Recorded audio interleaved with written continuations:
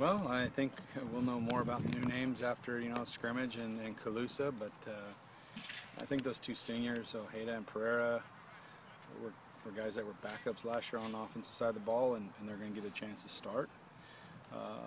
Wingbacks, Johnson. So wingbacks of Johnson and Cardenas right now, we're looking at between a wingback. We have a returner in Jesse Marcellus at wide receiver. And then, our line is going to be anchored by Chad Young and Ruben Lopez, who were starters for us and did a good job for us up front. But we have a lot of guys that just have to step up and learn a new position and get it figured out. We have a tough schedule. I think we have a tough opening schedule as there is around in Division III. And then, our league's pretty solid too.